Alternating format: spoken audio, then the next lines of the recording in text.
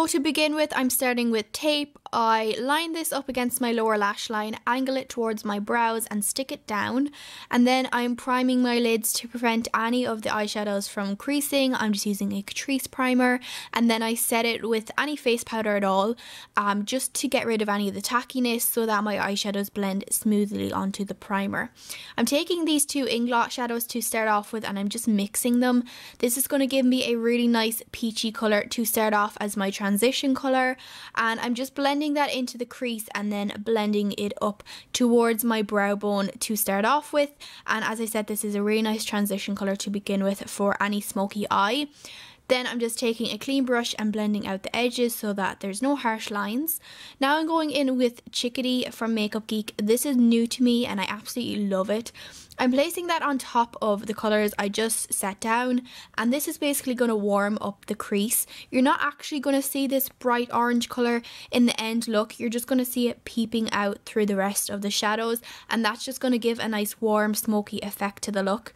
Next, I'm going in with Creme Brulee from Makeup Geek, and I'm just building this on top of Chickadee because, as I said, Chickadee is a bright kind of orange colour, so this is just going to tone down that shade a little bit and just intensify the crease a little bit more. Now I'm going in with Lucy from Fuchsia, which is a chocolate brown colour. It's gorgeous, lovely and rich. And what I'm doing is I'm placing the majority of the shadow onto the outer half of my crease, and then I'm blending whatever is left on the brush onto the inner part of the crease, purely because I prefer the outer part of my crease to be nice, dark and smoky, and I don't want to close my eyes in too much by applying too much dark shadow to the inner part of my crease. So I'm just intensifying the chocolate brown a little bit more in the outer half of my crease just to make sure that that's nice and defined, and then I take a clean brush and give that a blend, and I also blend out those edges again with that brush. Now I'm going in with the NYX Jumbo Pencil in Milk. I love this product. I'm using this today not to intensify the pigmentation, but to give my loose pigment something to stick to. Today I'm using this fuchsia pigment called Copper, and oh my god, if you love copper, you will love this. It's beautiful, it's metallic, it's bright, and I just absolutely love it.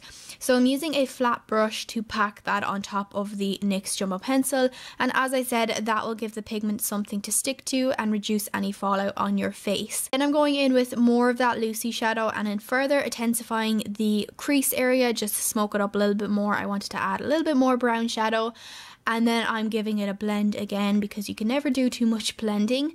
Then I'm taking this black shadow from Fuchsia. I honestly don't know the name, but any black shadow is fine. I used a matte one, and I'm placing this into the outer V of the eye area, and then I'm using a light amount of pressure and just lightly feathering that into the crease just to add more intensity to the entire look. And then naturally you have to go in with your blending brush and give it a little bit of a blend because it is black and you don't want too much harshness there, so just give it a nice blend.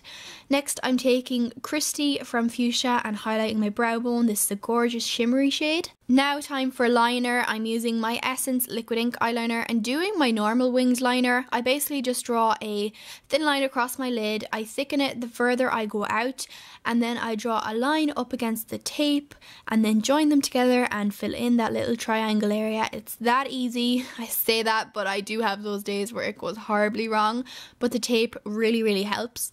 Now I'm highlighting underneath my eyes using my concealer. I'm placing it in an upside down triangle area. You want to make sure that you apply the concealer anywhere the tape may have removed your foundation. If you do go in with your foundation first before doing your eyes, that's what I like to do anyway. So just make sure that you cover up any blank patches that the tape may have created, and I just blend that in with my finger. I'm also applying a little bit onto my chin, and I'm also applying some to my forehead area and then blending it down the bridge of my nose.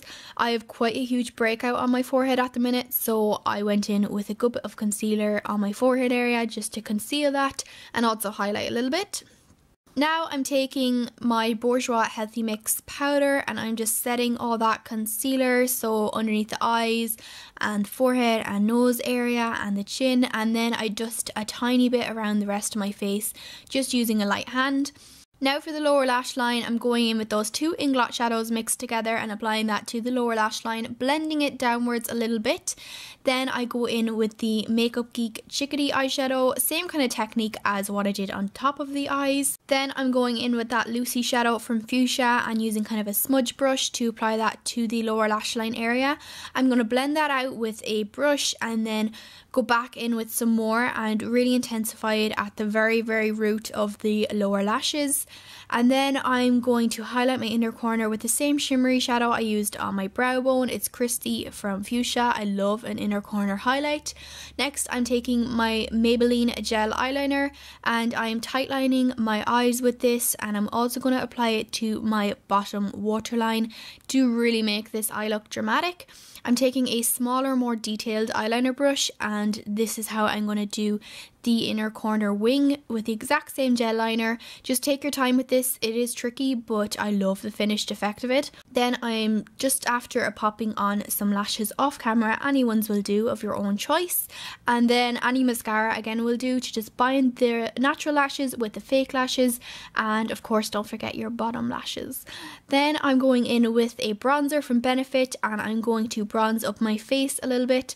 So I'm applying it along my cheeks, the jawline, temple, and I'm also dusting a little bit on my forehead area, all the usual places that I would bronze my face. I'm just intensifying a little bit more at the cheek area because I like a nice contour there.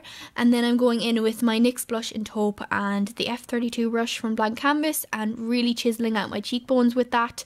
And I'm also going to slim down my nose with this colour. I'm also taking this autumnal kind of plum shade blush from Sleek and I'm applying that to my cheeks and then blending it up towards my ear.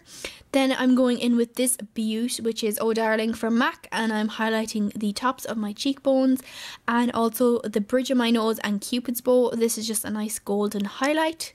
Now for the lips, I'm taking Cabaret from NYX and I'm going to line my lips with this, and I'm also going to fill them in with this to prolong the wear of my lipstick.